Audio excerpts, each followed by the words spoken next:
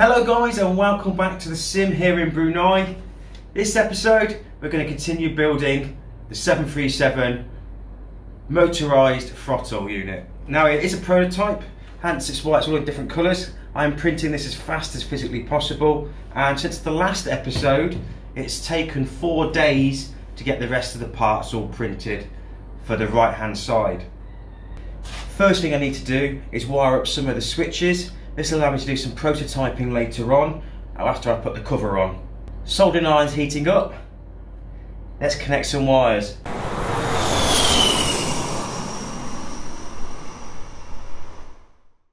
Got some aircraft wire here, left over from a previous mod. So I'm going to shove it in the vise just to make it easier to pre-tin the wires. So these 3 here that I've got prepped will be for the start micro switch.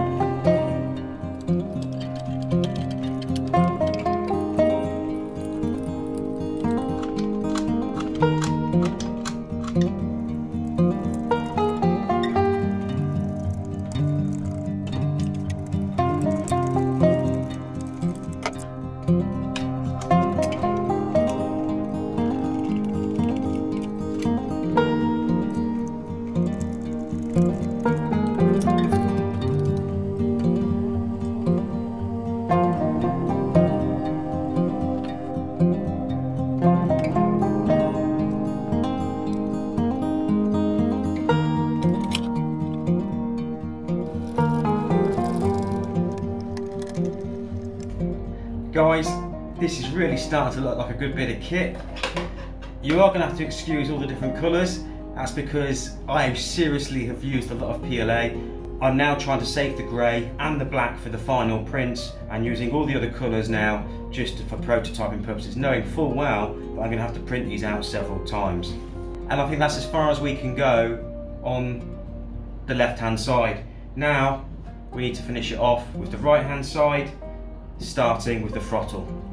Now I'm not going to build the throttle completely, I'm not going to build all the mechanism inside because I already know there's quite a few changes I want to make to these units.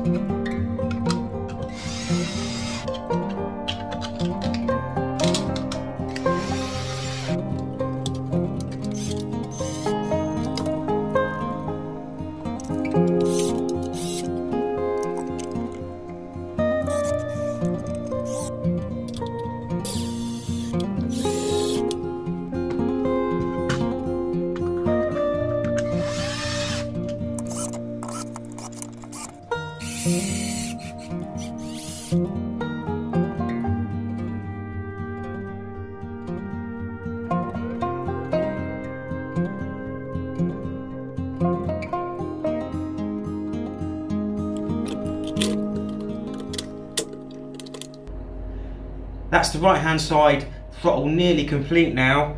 You can see that I've missed out the working mechanism of the stem because I know I'm going to change that later on. I've also made the drive motor gear a lot longer so it's got more engagement. Flipping it over to the side, we've got the flaps lever, that works as you can see. I've forgotten to print the drive gear for the hall sensor, but that's not going to stop us from progressing. What we need to do now is marry up this side with the main unit and see how it all fits and how it works. This is getting exceptionally heavy right now as well. Well, good news is it fits. I've just had a little play to see how everything fits together. This throttle is extremely loose because it's actually not connected in, it's only PLA. But once we get the metal bars in there, and you can see that the rollers are stopping it from moving it laterally, so there should be absolutely no movement. And they are programmed to have about 1mm gap between the two. They feel smooth and they feel good as well, but we'll see how that operates later on.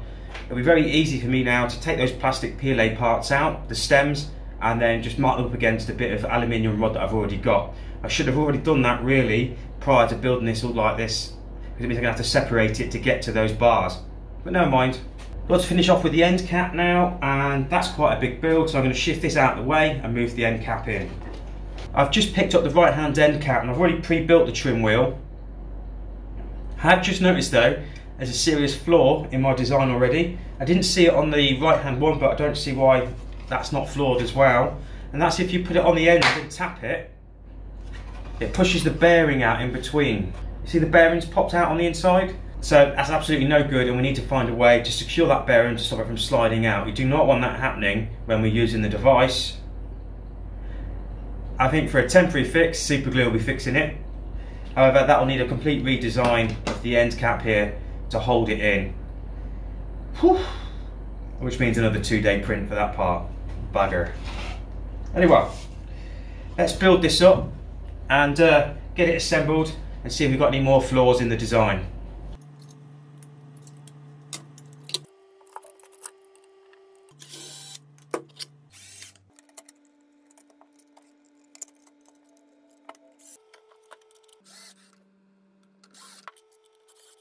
So I've forgotten to print the flaps gear, the flaps decal, and the trim decal that goes on the front here.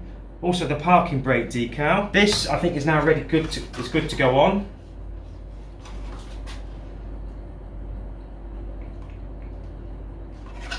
Oh dear. Oh dear, oh dear, oh dear. Okay. And wow, that's a bit of a monumental cock up, because this last part here was a 4-day print, and I forgot to print the attaching mounting holes for the screws, which means there's no way to hold this on to the end. Well, that kind of sucks. And this is where we're at right now. So the unit is assembled. You can see that the trim wheels work. There's no trim wheel motor yet. But I've got a few glaring mistakes that I need to fix to see how this design is going to work before we go to prototyping. The first one being that I've forgotten to put the micro switches in for the home switches for the throttles here. So I need to replace them with this part here, and a little mini micro switch goes on the end of the rail, and that will push when it hits the end of the rail and let it know where the 0 point is. So it always auto calibrates itself. The other thing when I take this apart again is I really want to fit the metal levers into position to make sure that all the play is removed and the design works in that aspect. So bear with me while I strip this down rather quickly, hopefully, and make some adjustments.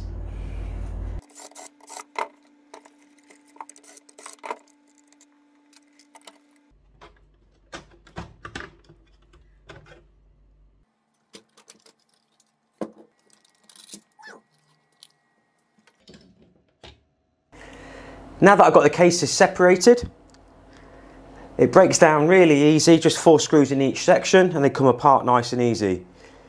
You can see that I've already designed the micro switch. It's a little ultra micro switch, and that basically just gets pressed as the controls come down. I haven't wired it up, which I need to do now, and I also need to put an extra screw in there to stop it from moving, which I seem to have only put one in.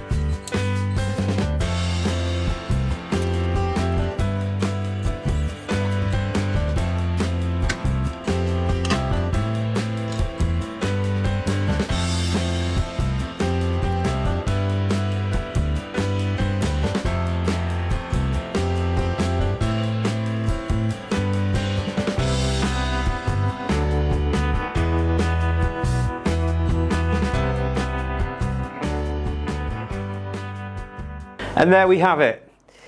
It's big, it's really quite heavy, but it feels fantastic. The trim wheels are good. There's no trim wheel motor as it stands right now. The handles feel brilliant. There is no side movement that you can see. It's actually moving the whole unit. And the flaps lever, that feels incredibly solid actually. Really pleased with that. Now there are some major flaws that I've got to go away and fix. This end cap here, there's no mounting screws for it to properly be fixed. So basically it's just floating at the moment. I need to mount the trim wheel motor. That's still got to go. There's loads of little tweaks I need to make, like I want to decrease the runner gap on some of the areas of the throttles to bring these closer together. But as you can see, everything's wired up. We're just going to connect it to the interface boards, take it inside and see what happens. Let's do that next. It's been a couple of days since we last did the prototyping build, and during editing of that film I realised that some of the video footage was just duff.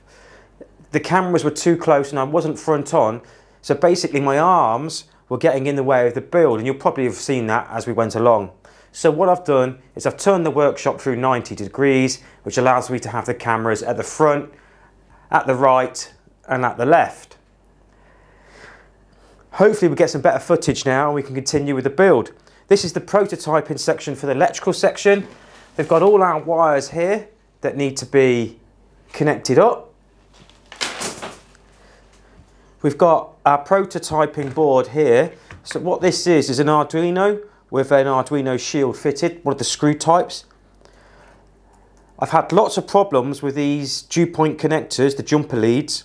They're just rubbish. They're such poor quality. I mean, when you actually cut into these, there's only one single strand of copper, and most of the time they just break and they're useless.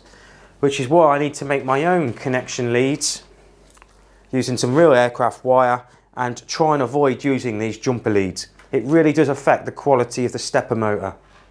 My plan is to wire the L298N stepper drivers, solder these wires to each of the pins so they can never come undone, and then we'll use the screw threads as the prototyping connector.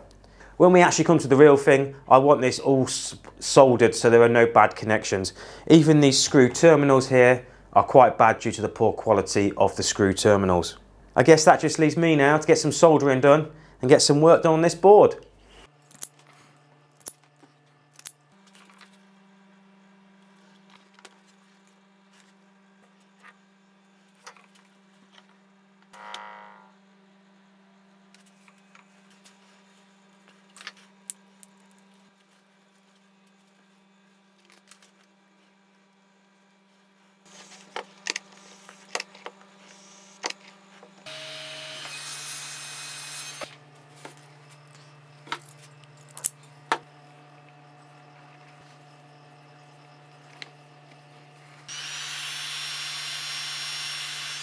Good morning guys, this is day 4 of the Throttle build, prototyping build, not the real build.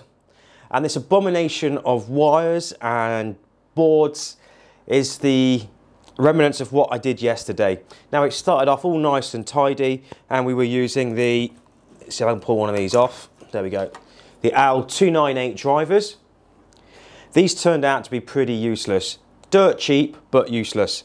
There's no current limiting capacity.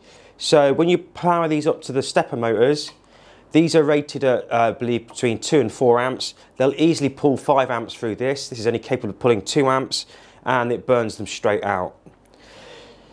If you've got all the stepper motors running at the same time, that's 15 amps that it can pull from your power supply and magic smoke starts to appear. They're out. Luckily, to my right, your left, you can see that I've got a CNC machine. I always keep spare stepper drivers for it. And these are the TB6600s. And I thought I'd give them a go. And the change in speed, quality, and the noise reduction was amazing. It still sounds like a CNC machine working, but it's a lot smoother, it's a lot quieter, they're just better. The best of all is you can limit the current from half amp to 3 to 4 amps basically. I've got it set to the lowest so you can break out the stiction of the stepper motor. However, if you want a really strong holding throttle, you just up the current, and these are capable of doing that by moving the dip switches. The NEMA 17s are 200 step motors. I've got 400 selected on these, which makes it just a little bit smoother because it takes into the half steps. I will put a video, a 30-second video of these in operation using these, so you do actually get to see this thing in operation. The throttles, I'm more than happy with them. They work perfectly. I'm not going to touch them. What I learned yesterday was when you've got a pot attached to the throttle, it doesn't matter if you move it in automatic, the pot takes that feedback and knows exactly where it is and tells the stepper motor to drive it to that next position. So therefore, I don't need the home switches. They're completely redundant in the throttles. So they're going to come out, just not needed. The next biggest problem was the trim wheel and its stepper motor. Now, these have got different colour wires, and again, to get these to work with Mobiflight, I had to rearrange the pin assignments from the inputs. They're completely different to the 28 BYJ stepper motors that everyone's used to with Mobiflight. The L298 stepper motors, they are also wired up differently to the 28 BYJs. And then again, the NEMA, I think these are NEMA 17s, these are wired differently to them. These are only 3.5 volt and I'm running them at 12 volt. They don't seem to have an issue with that because that's the voltage I have to put, the minimum voltage that these drivers can take. I may have to swap that out for a full size NEMA 17 just to keep it the same as all the rest of them. And of course that makes no difference, it just means it's going to stick out an extra centimetre. The next thing I want to mention are the hall sensors. Number one was using the high quality pot, and the number two was using the hall sensor, and the hall sensor was a lot more responsive. So it was always the number two that was leading the way and always found its position the fastest. We're talking about a 1mm difference, and you'll see that in the video if I show it. And the final thing I want to mention today is the speed brake. The speed brake servo ran away and destroyed itself completely, destroyed the whole mechanism, and it was useless. I don't know why I just did the trim wheel there. If it happens to me, it's going to happen to everybody. That 30 kilogram servo has no power in destroying PLA. What I did get from it though was the servo is probably not the best item to use, the best component to use. It's too jittery, it doesn't follow nicely. When you move the throttles, the steppers move them nice and gently. There's not this jerking as you move it along. So I think what I'm going to do there is fit the speed brake with a stepper motor. The other thing I need to do is change the hall sensor gearing ratio. So at the moment, it only turns, let me have a look. So there's 0. Oh wow. It only turns 90 degrees. And that is not enough feedback for Mobiflight to pick up on. The range is just too small, and you don't get, that's probably what adds to the servo jerkiness. But regardless of that, I want to move it to a stepper, so it provides that lovely friction feel when you move it. So these are nice, and this just flops because it's got nothing to restrict it. And this time I'll remember to put the detents in. This means a complete redesign of this left-hand side. I'm going to remove the micro switches from the throttle. The flaps works perfect, it just needs some minor adjustments.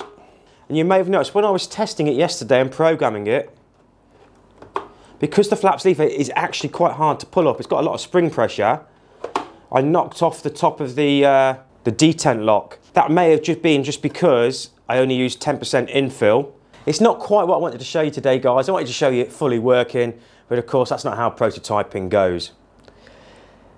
I'm going to go away, redesign this where it needs to be redesigned. Some of the electrics work, some of the electrics don't, and we can improve on that. I'll catch you later, guys. Sim out.